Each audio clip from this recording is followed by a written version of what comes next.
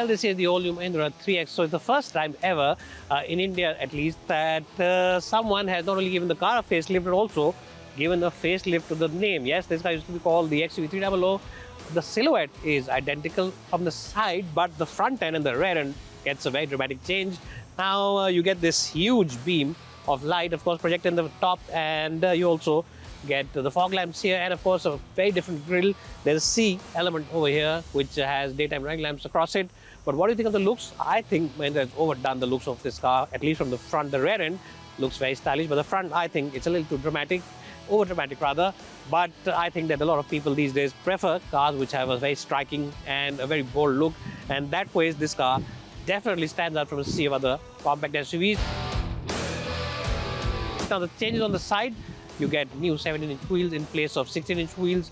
But apart from that, the silhouette is more or less the same from the side profile. Now we'll flip the car around and show you the rear, and then talk about the rear, and then get inside and tell you about the changes. The prices of this car start from 7.5 lakh rupees, which makes it exceptional value for money. And also, even the base version gets disc brakes as well as 6 airbags. And of course, the top of the line version gets this ADAS suite with all the cameras and sensors. And that's not all. You also get the biggest sunroof in the segment, along with a host of other features. So if you want to know more about this car, all its features, how it's to drive, the space and stuff like that, stay tuned to this channel right till the end. And if you come here for the first time, then please like, share and subscribe.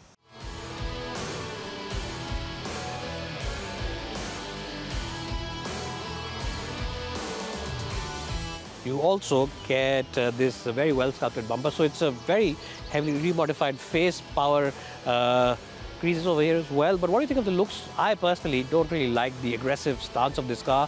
It doesn't really have that same cohesive look that the earlier version had.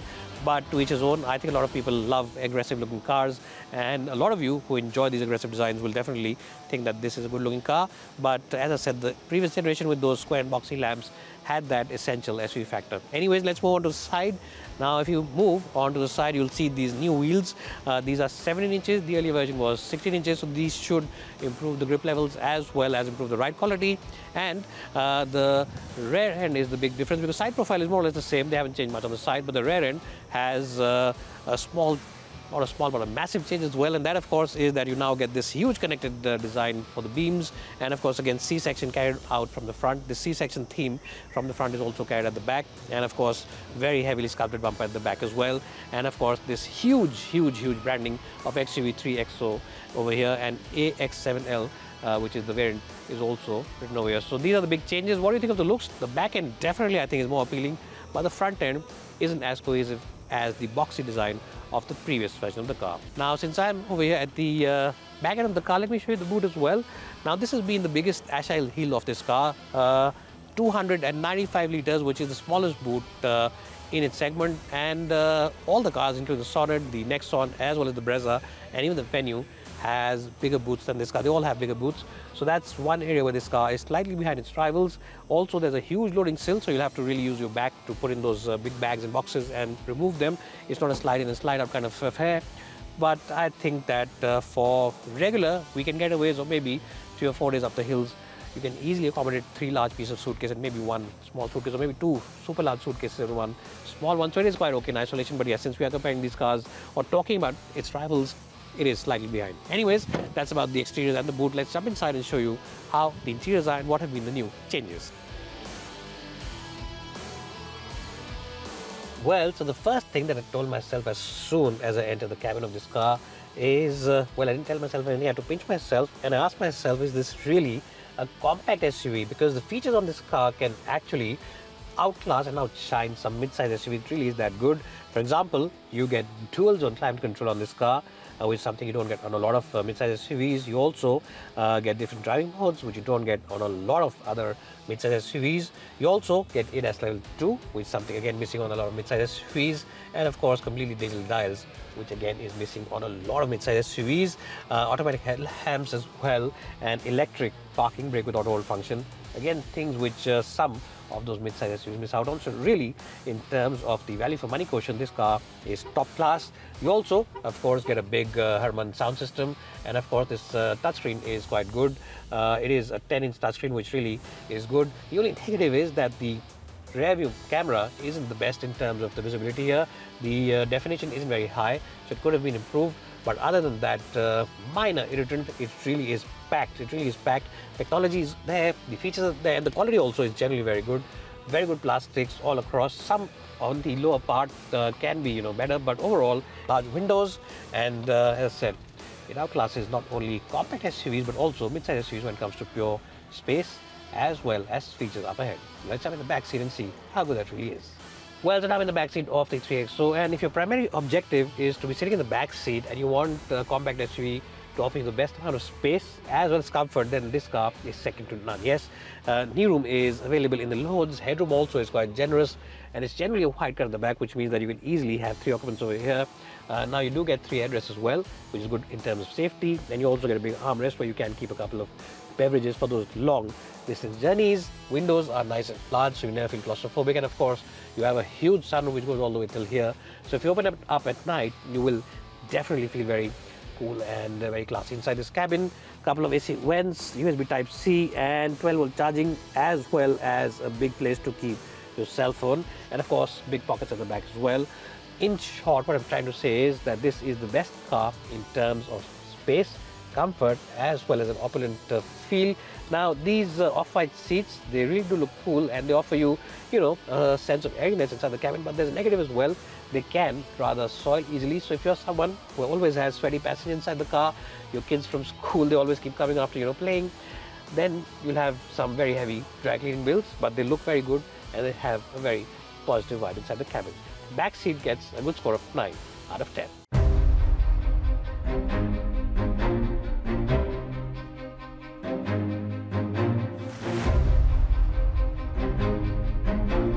Well, so here I'm driving the Mahindra 3XO. Yes, this is a 3XO, and I have to say that whichever engine you choose, you could choose the petrol, you could choose the diesel, whichever one you decide to choose. Ultimately, the refinement levels on this car are very good, especially on the petrol. And Mahindra engineers have worked on the overall chassis, they've worked on the sound deadening material, and they've made a lot of improvements on this car. It really is a very well improved package. Even if you drive it hard, you might take it up to 4,000 RPM, 4,500 RPM. Even then, it remains a very quiet cabin to be in, very peaceful to sit inside this cabin, and even the city, driving this car is a very easy breezy affair. The reason for that, of course, is that the controls of this car are very light. Yes, you can talk about the steering control, you can talk about the gearbox, the clutch, all the actions are very light. And of course, you can also choose the automatic version that I'm driving at the moment. The gear shifts are decent in this version as well, and I have to say that it doesn't really matter which engine you choose. The refinement of this car really makes you feel like you can go on those long distance journeys without any fuss whatsoever. So that department also is taken care of, it's sorted, and you'll really enjoy the overall experience of this car. What you will also really appreciate about this car is the ride comfort. The ride really is very good.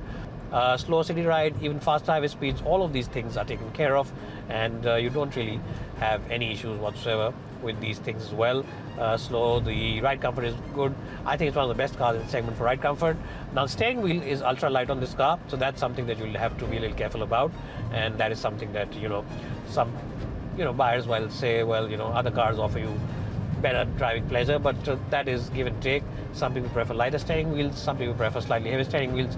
It really depends on what you want and what your take is in that department.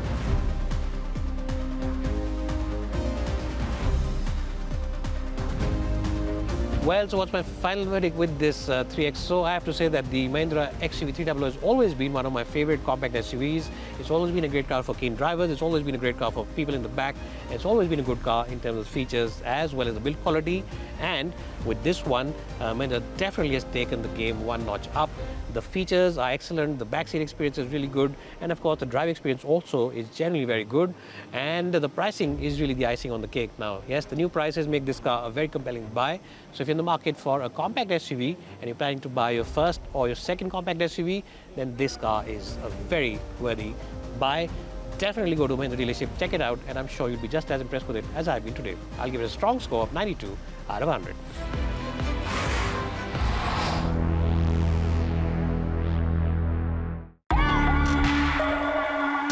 Yeah. Taxi. Today, I have with me is a CNG car model with a bit of surprise element to it from Tata. It is Tata Tigor CNG, which also offers 5-speed automatic transmission. Interesting, right? Well, Tata Tigor, a compact sedan, has become the first car to offer this CNG as well as AMT transmission option. I'll be very honest with you guys, other than this combination, a lot of things are unchanged in this car. Still, we are going to give you a closer look in today's video. Hi, you're watching Times Drive. It's me, Pavni Jain, and it's time to get into the details of the car, experience the drive to know how this unique combination works, and know more about the Tata Tigor. No, nobody can stop us. We the warriors, yeah, we got the throne. They say you the greatest, I'm gonna take that from you. Let's begin with the design and the looks on the exterior. I'll begin with the front grille. So the first thing you'll notice here is the Tata's moniker right in the center. You get a lot of piano black finishing on the grille, and there are Y-shaped letters inserted into the grille as well. These Y-shaped letters gets a lot of chrome finishing, which makes it look really very neatly arranged. Other than that, you'll see some chrome finishings right here as well. On each side of the grille, you'll find the headlamp cluster, wherein you'll see the projector lamps and also some chrome finishing on the headlamp as well. Right below the headlamps, you'll see the fog lamps, again with a lot of chrome finishing on it. And you also get some chrome finishings here as well on the air dam. Speaking for the chrome finishings, you get some noticeable finishings right here on the windows and also on the door handlebars. Other than that, you get the ORVMs, which comes in piano black finishing. Now the overall side profile looks really neat, just like the front arrangement. As for the tires, you get 14 inches with 175 section steel wheels. Yes, you do not get alloy wheels here, although the specifications for the spare wheel are different. So this is what I wanted to tell you about the 4 wheels that are here with this car. Now let's talk about the rear side of the car. Let's begin from the top of the rear. You'll get to see the shark fin antenna, integrated spoiler, and then you'll get to see some badging right here on the rear side.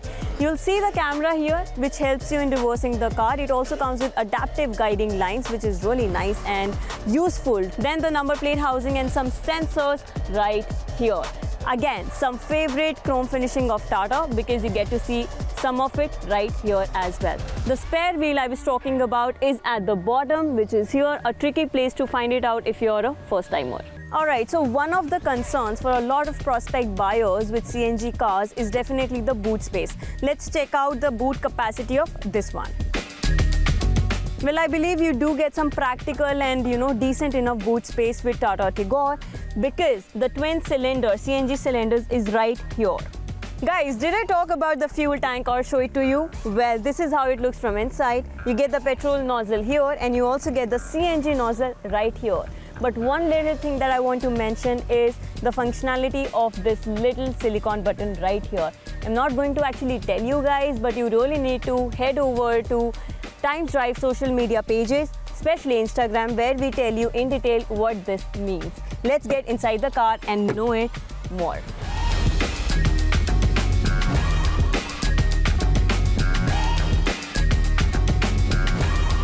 Now it's time to get inside the car and know how it looks from the inside. So here you get a 3-spoke steering wheel with mounted controls on it, wherein you can put everything on mute as well, just like I did now.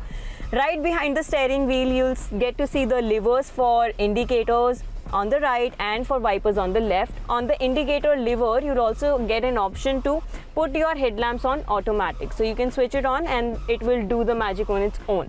Behind the steering wheel, I'll get to see the instrument cluster, wherein you get to see the tachometer, speedometer, and also the lever wherein you can see the trips, trip A, trip B, and also the odometer. Coming to the infotainment system, you get a 7 inches of infotainment screen by Harman, which reminds me that this car also is equipped with 8 speakers in total. Right below the infotainment system, you'll get some physical buttons to function all the features that are inside the car. There is also an option which says CNG, which can easily allow you to switch between CNG and petrol whenever you want to, even when you're driving the car. Now below that, you also see one fully automatic temperature control system as well, which is really very useful. You get 2 big dials. You will get to see the charging ports right below that as well. There is a USB-A port. There is also a Type-C port which generates 15 watt of charging system. Then you also get a 12-volt socket right here. You get some storage space right here. Then you get some cup holders, some more storage, and another socket right here. Okay, speaking for the glove box, you do get some more storage right here, but that is not what I want to show you guys. One unique thing I want to show you is that you get some extra space to store your extra screen, which means if you are carrying a tablet with you, there is an option to keep it inside the glove box. Interesting? Let me know in the comment box. Now coming to the upholstery, it's comfortable enough. I had this car for a very brief period of time with me. It felt comfortable while driving, but I doubt if it will be still very comfortable even for longer hours of drive. It comes with leatherette material which gives an elegant kind of look to it. Now commenting on the finishings, you get some piano black finishing on the infotainment system. You get some chrome finishing on the AC vents, and you also get to see the chrome finishings on the door as well. Oh, before I move on to the second row, I just want to mention one thing which I find it personally very useful, and that is you get an extra mirror on the visor on the driver's side. I mean, that's so much convenient. Now let's move on to the second row.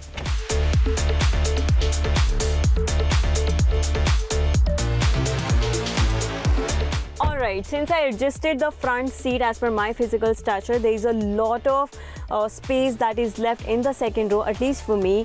The car feels super palatial. There is a lot of space as per the headroom, the shoulder room, and even the knee room. You do get 3-point seat belts right here, which adds to extra element of safety. Now another thing that is there for rear passengers is definitely this armrest cum storage space, which can hold up to 2 cups at the same time. Feels quite comfortable. Now there is a lack of rear AC vents, which is a bummer, but maybe you can compensate that having the extra leg room in the second row. But let me know if that disappoints you, like the lack of rear AC vents, in the comment box. Now I think that's pretty much about the interiors of the car. How about having a driving experience with Tata Tigor right now?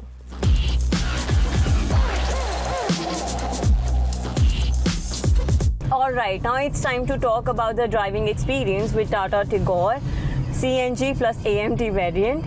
And we'll talk about engine performance, of course, because this car offers 1.2 litre 3-cylinder engine, and it also delivers a power of 72 bhp. And if I talk about the torque, then it generates around 95 Newton meters of torque. And it also gives you 28 km per kg of CNG as well. So it's important to talk about engine performance, right? And the next thing we'll talk about is handling. How does the car feel when you're steering it, like maneuvering? How is it left, right? So we'll talk about that as well. Next is, of course, the suspension. How does the driving actually feels when you are crossing the speed breakers, your car is in the potholes and everything. The last and the most important thing is transmission. How well the combination goes when we talk about CNG plus AMT. So these are the elements I'm going to cover in my driving experience. Let's begin. Like I mentioned, Tigor is powered by a 1.2 litre 3-cylinder engine, which creates vibrations, causing noise for other road users. But the good part is, you don't hear the drummy sounds of the car with your windows rolled up while sitting in the cabin. If you hold the wheel firmly in the typical 10 and 2 position, you'll find that the steering is light.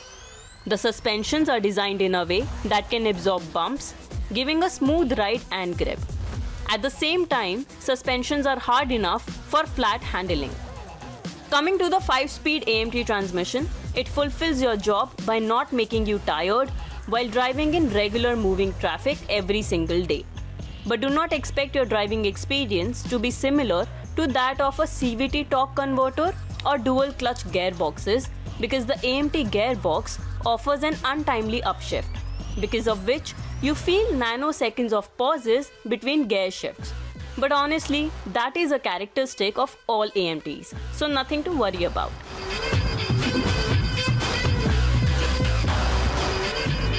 So I've already shared my driving experience with you all. This is what I feel with a Tata Tigor. Now I just want to mention about the safety features. Now why do I want to do that? Because one, Tata Tigor offers CNG-specific safety features, which is why I think it's important to mention them. And two, you will find these features signature to Tata cars, which is really very interesting. So to begin with, the first and foremost feature is micro switch. So micro switch is the feature which allows you to turn off the ignition as soon as you are refueling your tank. I think it's a very good safety feature, CNG being a volatile gas. The second feature that I want to mention is thermal protection feature. Basically, whenever the temperature increases out of nowhere and the car detects it, it actually releases all the gas into the atmosphere through a special nozzles. The third feature I want to mention about is the safe location of the cylinders. We have already showed you where the twin cylinder have been kept. They are not exposed, they are under the luggage, which is actually important, and a lot of car makers have started doing that, so that's safe and sound as well. And the fourth feature I'm going to talk about is the leaked gas detection. It's a very good feature again. So basically, whenever there is a leakage of gas in the car by any accident and you wouldn't know, then what the car does is it detects it and it switches from CNG to petrol without telling you. So basically, it keeps you safe in every possible manner, which I think is very intelligent, and it's a good feature that we should talk about. The last and the final feature I would mention is the availability of the fire extinguisher under my co-passenger seat. So in case you need it, you can easily access it and keep yourself safe. So these are the features that are CNG specific, and they are signature to Tata cars. So one thing that I'm really impressed by this car is the inclusion of these features.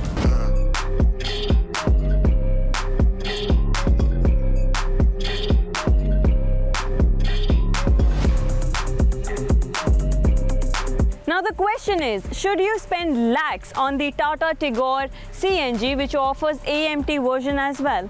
This is what we're going to find out. The introduction of this CNG plus AMT variant of the Tigor by Tata Motors has expanded its line of offering.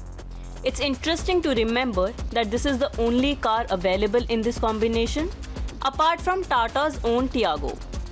Tata Tigor could therefore be a good option for you if you value operating expenses and are willing to give up some boot room.